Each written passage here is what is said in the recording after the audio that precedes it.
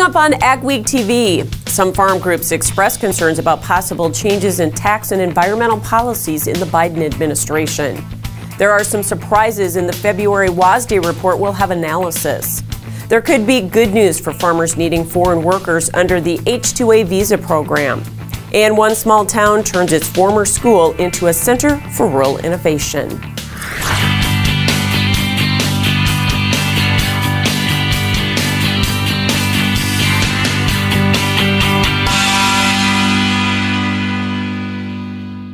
Welcome to AgweekTV. I'm Michelle Rook. Farm groups are expressing some concern about potential changes for agriculture under the Biden administration, from taxes to environmental regulations. Farmers fear a change in tax policy, which they say was favorable under the previous president. They point to possible revisions in the estate tax provisions and the elimination of the stepped-up basis, which could make it nearly impossible to pass down the farm to the next generation. I bought my farm a long time ago, and I don't have much of a basis in it, and today's land has gotten very high, so it could really cost them a lot of money just to even inherit the farm.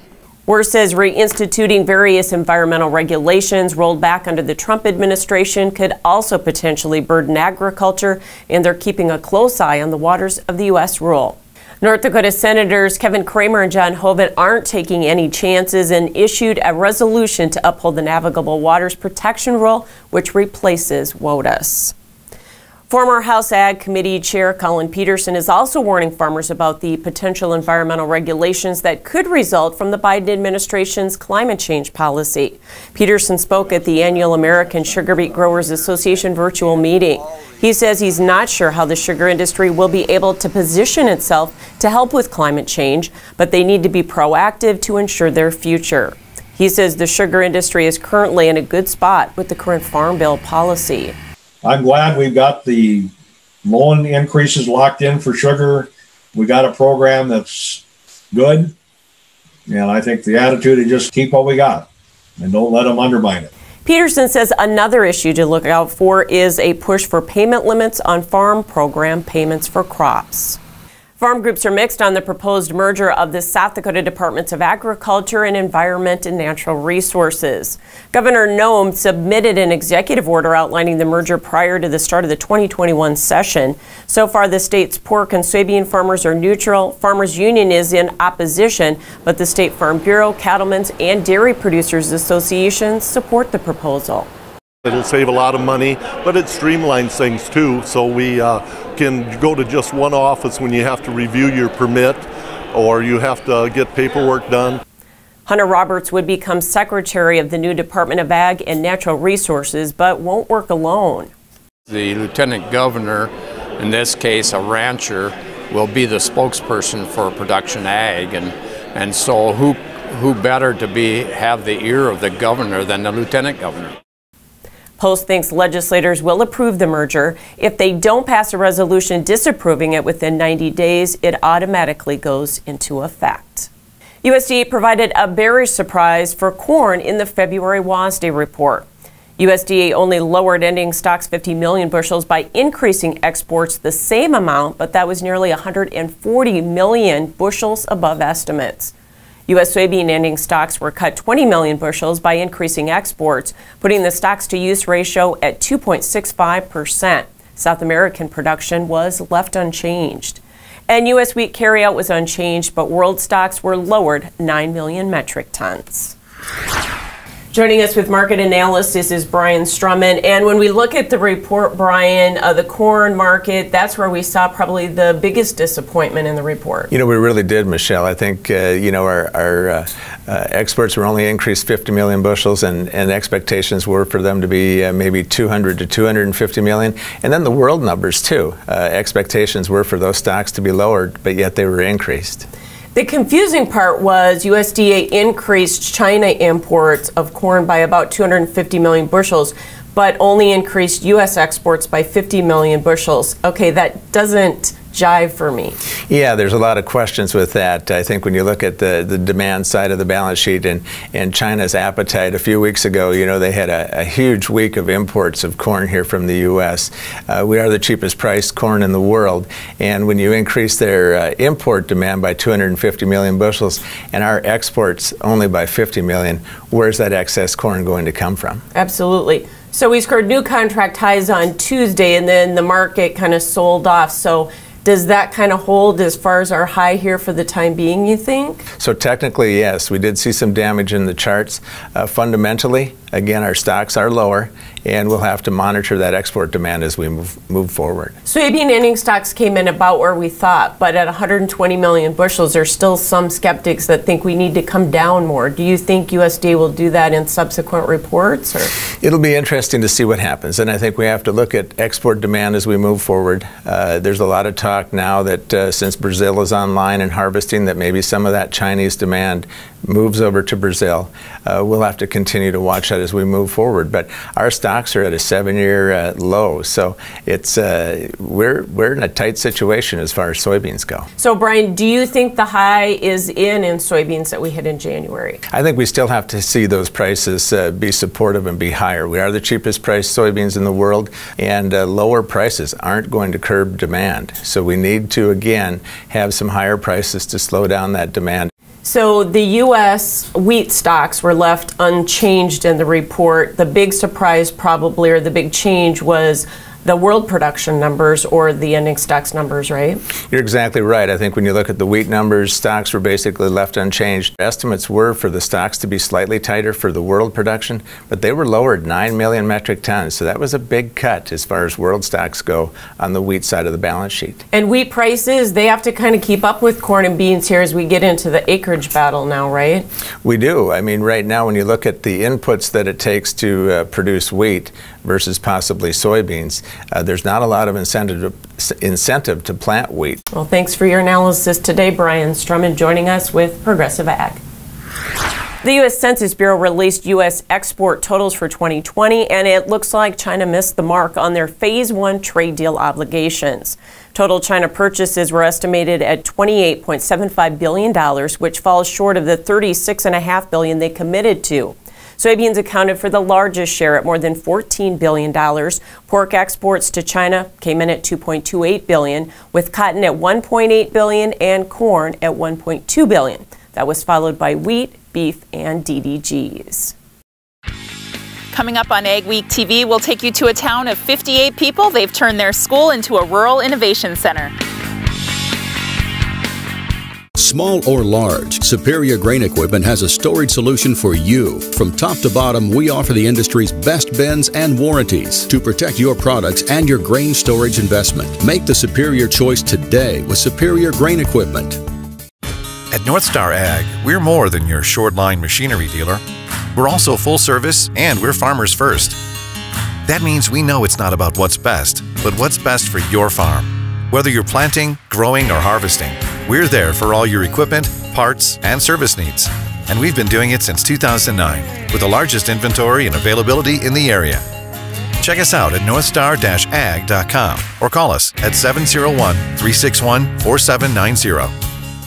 The annual Northern Corn and Soybean Expo is happening soon, and it's easier than ever to attend. Join the two-day virtual event February 23rd and 24th from anywhere, snow or shine. Hear from your host, Tyne Morgan, as she moderates the U.S. Farm Report with market specialists. Weather expert Eric Snodgrass will take a look at risks for the upcoming growing season, and the Shark Farmer will dive into agricultural advocacy. Check out the schedule and register today at northerncornsoyexpo.com.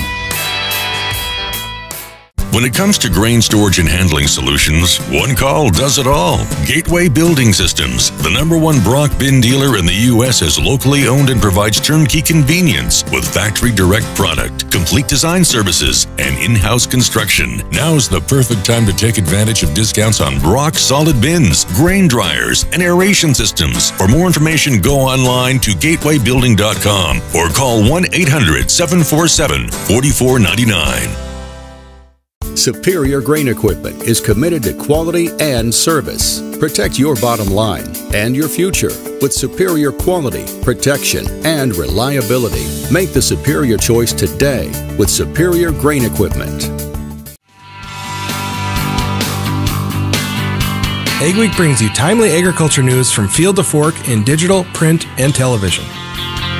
Fresh every week, join Jenny Schlecht from the Agweek editorial team and me, Al Windmill, from the sales and marketing team for a deeper dive into farm and ranch stories, along with guest interviews with personalities from the world of agriculture. If you're involved in farming, ranching, or agribusiness, the Agweek podcast is the show for you. Welcome back. Many farms rely on temporary foreign workers for seasonal help. The pandemic halted those plans for the 2020 season, leaving many farmers scrambling for help. But another year of interruption may have been avoided through the H-2A visa program. The Biden administration has announced that H-2A visiting employees from South Africa are considered essential workers and will be allowed into the U.S. Chad Olson uses about 65 workers from South Africa on his custom combine operation based in southwest Minnesota. He says there are a lot of unknowns right now, making it tough to plan the season, but he's feeling more optimistic. Last year, he had to put together a crew using family and friends. A month down the road, we're going to know more. And if it's looking like these guys aren't going to be available on time, then I'm going to start putting another crew together. One way or another, we're going to figure it out. One possible hitch is South Africa is currently on a lockdown, so it's not known if workers will be able to leave. A small town school in central North Dakota that closed more than a decade ago has new life as a community center. In this week's Agweek cover story, Katie Pinky visits the Tuttle Rural Innovation Center to see what one small town has done to put their school building back to use. We don't just have a town here, we have a community. The Tuttle Rural Innovation Center now fills the halls of the Tuttle School, which closed in 2007. The space is now going to be used for community events, local foods, and also a meeting space for people to come to Tuttle. When the school closed, the building was in great shape, and I didn't want to see it turn into an eyesore. With the community, we've had a lot of help from the whole community in the surrounding area to keep it going. Tuttle, North Dakota farmer Burdell Johnson became active when the school closed in 2007 after serving on the school board. He wrote grants and encourages other farmers and ranchers to get active in their communities. This was kind of set up to be a demonstration center that what other communities could do. It's volunteers like Sid Larson that allow the Tuttle Rural Innovation Center to work. He blows the snow, and the community room was named after him. Just to get going, I think it create some more jobs right around here and help and maybe draw some of our younger generation to come in here and get things going. It's volunteers like Lisa Goodman getting involved in the Tuttle Rural Innovation Center that make it a success. She's planning a summer quilt show. Just having a community that you feel like you're a part of is very important. This remote community and revitalized school building sets an example of what rural communities can be. From Tuttle, North Dakota, this is Katie Pinky for Agweek. The center has received more than $400,000 in grants. They plan to plant a homestead berry garden and orchard this summer. You can read all about it in the next Agweek magazine or at agweek.com. Many producers have booked their seed for 2021 but should be aware of proper labeling. By law, all seed sold has to be labeled regardless of what it's used for. North Dakota's State Seed Department Regulatory Manager says never buy seed without a label and be sure to get it at the same time you get the seed. Jason Golt says the labels prove the seed has been tested for purity and germination. That helps growers determine if it's the right variety for their operation. It's mainly a consumer protection issue, although it does protect the labeler as well. So all seed sold, regardless of planting purposes, has to be labeled. So the consumer who's spending quite a lot of money should have some assurance of what they're purchasing. Golt says the label should contain the seed origin, the seller's contact information, and a lot number.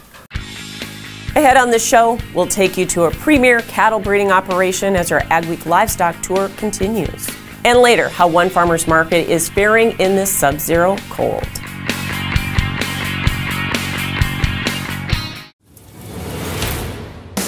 The best land rollers in the industry are built right here in North Dakota. And now, they carry a 10-year factory warranty. With sizes from 15 to 91 feet, Summers has the right fit for any operation. Go to summersmfg.com or visit your local dealer to learn more about the full line of Summers field-tested tough equipment. Growing up as a kid, Gateway was always the grain bin building and the grain handling people that were out in our area. One of the reasons we chose to go with Gateway was they're the leader in the industry and they are the #1 Brock dealer in the United States. We've really liked the Brock design and some of the designs that Gateway has come up with throughout the years. My best advice would be to just put your trust in them and let them come up with the design that's going to fit your needs. Steffes Group, selling land and the equipment to farm it since 1960. If you're interested in selling or have questions about our auction process, head to our website at steffesgroup.com to contact us at any one of our 4 locations located throughout the Midwest. You can also visit and subscribe to our YouTube channel to view all of our auction previews and recaps to stay up to date on the market in your area.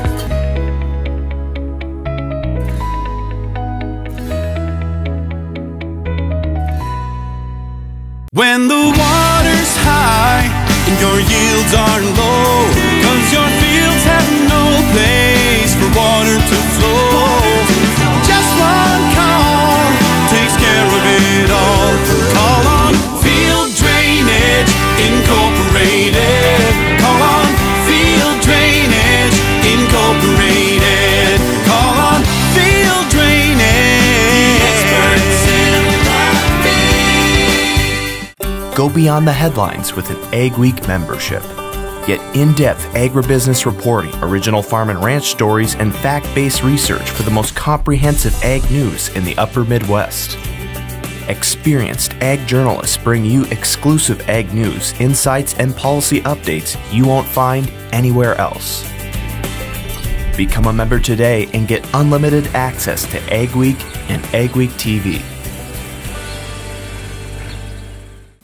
This week's Arctic blast was stressful for producers and livestock. How long will it last? Here's John with our AgriWeather Outlook. The Arctic air that worked its way into our region this past week is still here, gradually abating as we go through the week. We'll talk about that, about how it will stay really fairly Arctic across other parts of the country. The Arctic air is also dry, so in the northern reaches, flurries, we're not getting any additional moisture. It continues to be a fairly dry winter north of about Iowa. From Iowa south, not so much. Snow this forecast period is in a spot that doesn't usually get much snow, and I'll show you some of that as well. Frigid weather this weekend still hanging around the northern plains, but it will rather quickly retreat this week. The cold, however, will not. And in fact, sub-freezing air is going all the way down to the Gulf Coast region this week, and some of this is going to bring some heavy snow down to many parts of the south. Southeast still fairly warm to start off the week with this jet stream down south meandering. Locally in the northern plains, upper Midwest, it will stay cold, although the really cold stuff, the sub-zero stuff, is in retreat. This air mass basically just warming a bit, being modified by the latitude. The reinforcements of frigid air are stopping, but it's not going to warm that much. It'll stay below freezing in the north all week. And down south, the freezing weather will really have some lasting effects. Toward the end of the week, it'll even start getting chilly down in Florida, although the west will start to recover a little bit. Not a lot of warmth, though, anywhere. A very cold week across the central and southern United States. For the second week of the period, watch the cold weather continue to linger into the northern plains. The month of February, from Montana across to the northeastern states, is going to be by far the coldest relative to average of the winter, and it looks like it will stay pretty cold right on through the month of February. Toward the end of this period, which is the end of the month, we will start to see warmer air beginning to recover in the western states. Precipitation, Arctic air is dry. So across the Dakotas, Minnesota, Iowa, most of the Great Lakes, not much going on but flurries. There is, however, a major winter storm taking shape. Texas, Oklahoma, Kansas, Arkansas, Missouri. There will be a belt of freezing rain and sleet with that, and that'll work its way really mostly early on this week, the first part of this week out to the eastern states. There'll be some Pacific Northwest precipitation. The rest of the country looks fairly dry. The southern edge of that snow snowstorm in the south will likely yield some severe thunderstorms in parts of the southeastern states. The second week still pretty dry, although it's not going to be quite as cold. Still pretty dry in the northern plains. Looks like a second system will spin up along the fringes of that cold air. Not quite as bad of a storm, but a second round of snow in some parts of the south. California, the southwest dries out. Pacific Northwest stays fairly moist. But for the northern plains region, the next 2 weeks very nearly bone dry. When you think about it, productivity starts at planting. So it's time to rethink how productive your planter can be.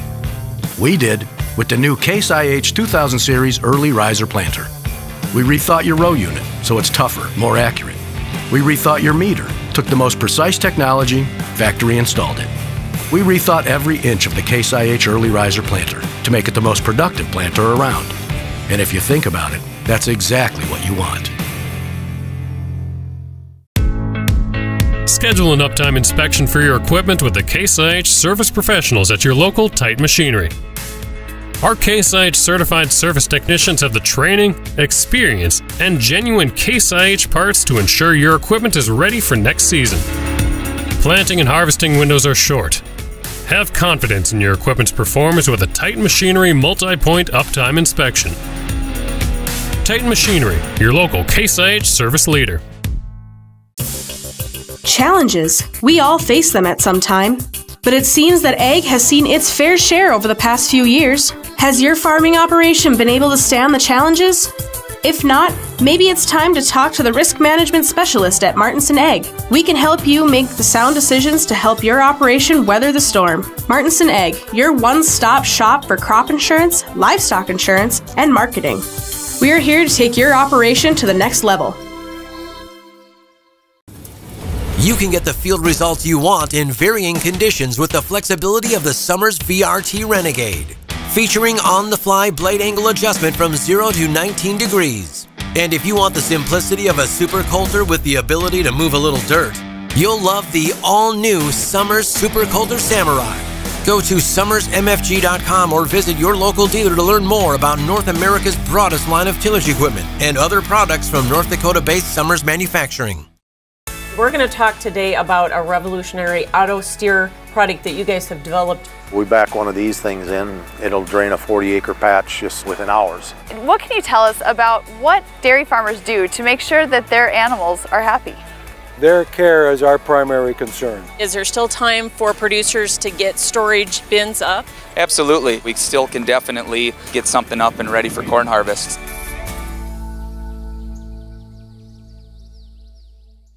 The Agweek Livestock Tour is sponsored by Transova and the Stockman's Livestock Exchange. Weber Brothers Cattle Company is stepping into the future selling Angus and Sim Angus breeding stock. On this week's Agweek Livestock Tour, Michael Pates visited the Lake Benton, Minnesota operation to see how they're taking it into the next generation. The Weber family started farming and raising livestock here in southwest Minnesota in the 1940s. Today that business has evolved from dairy cattle to beef. They focus on selling high-quality breeding bulls and heifers. We thought long-term where we belonged was more with the Angus seed stock and the Sim Angus seed stock. Cattle that we thought were more sustainable and cattle that had more of a long-term future to them. Just good, solid cattle that we could stand behind and feel really comfortable about when we sold either breeding bulls or heifers. In the past few years, Weber Brothers Cattle Company has built a new barn which is partly heated. That makes it handy and comfortable to prepare bulls for sale or do embryo work. And tomorrow's generation of Webers is on the rise.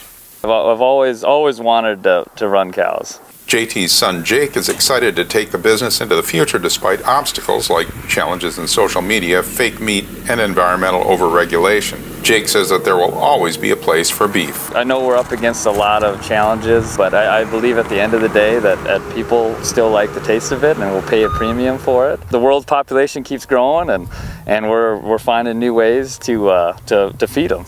And the Webers say in addition to raising good cattle, they're taking good care of the land for future generations. At Lake Benton, Minnesota, this is Michael Pates for Agweek. Sub-zero temperatures aren't stopping vendors, shoppers, and even the musicians at the Rochester, Minnesota Farmers Market. The market is held in the Graham Park building. The temperature inside was only about 40 degrees this week, which still felt warmer than the air outside. The market's new manager, Abby Shepler, has only been on the job a couple of weeks, but she says they have a strong customer base that comes out in any weather. And she says they're taking precautions to keep vendors and customers safe. I think that the biggest issue that we face is making sure that it's safe for everyone to get into the market. So making sure that everything is plowed, that there's salt down, because we don't want any injuries. Shepler says one advantage to the cold is that it's better for food storage at the market. Still ahead on Agweek TV, this cold weather is perfect for baking bread. This is Dennis Belisky reminding you we do auctions and we do them well. You've built your operation with hard work, and when it's time to sell, all or part, you deserve the best. Details from repairs and preparation to promotion and settlements are not routine. Chances are you'll only do this once, so we'll tailor an auction just for you and get it done right. On site at your farm or added to one of our highly successful Alaris Center auctions, we have the skill, reputation, and integrity to meet your needs with best-in-class commitment and quality service. Find us at resourceauction.com or call 701-757-4015. At North Star Ag, we're more than your short-line machinery dealer. We're also full service, and we're farmers first. That means we know it's not about what's best, but what's best for your farm. Whether you're planting, growing, or harvesting, we're there for all your equipment, parts, and service needs. And we've been doing it since 2009, with the largest inventory and availability in the area. Check us out at northstar-ag.com or call us at 701-361-4790. For Agweek, this is Mikkel Pates at Watertown, South Dakota. We'll look at the positive impacts that dairy can have on the community. A Minnesota couple has put a grain bin to a new use. Spoiler alert, it's not grain. This elaborate system of tubing with the downhill slope is how Maplewood State Park gathers sap to make syrup. Thanks for joining us for this week's edition of Agweek TV. Remember, for all your ag news, go to agweek.com or follow us on Facebook and Twitter as well. Every day across America, excess food is gathered by a network of good people at local food banks, giving hope to millions of children who struggle with hunger. They've earned their wings, and you can too. Together, we can solve child hunger. Support Feeding America and your local food bank at feedingamerica.org. Every year, 40% of all food in the U.S. never gets eaten. 40%. That's almost half the food we produce. Food waste is a serious problem. It impacts all of us. And it's expensive. Your family is throwing $1,500 a year in the trash. We're working hard to put food waste on the chopping block. And you can do the same at home. Learn how to cook it, store it, and share it. Just don't waste it. Go to SaveTheFood.com.